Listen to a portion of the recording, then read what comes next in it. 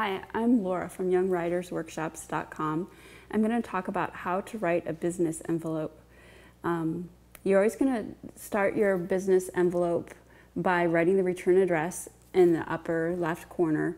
Now, in some cases you may have a pre-printed envelope with the return address and name of business already printed on the envelope. And in that case, just include any other information that's missing. You want to note your name so that the receiver of the letter knows that it's from you in particular. So you may include your first initial and last name written underneath the return address that's of a pre-printed envelope. To write the recipient's address, you're going to center it on the middle of the envelope.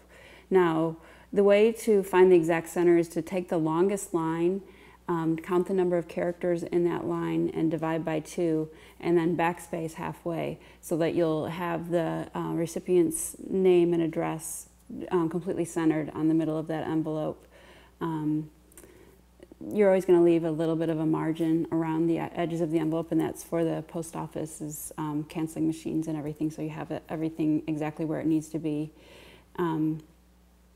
Include all the information that you have when you're addressing your business envelope.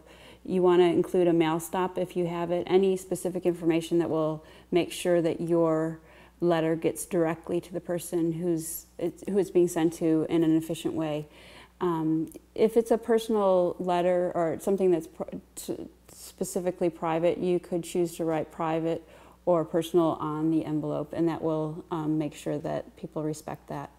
So those are just a few ideas about how to write a business envelope.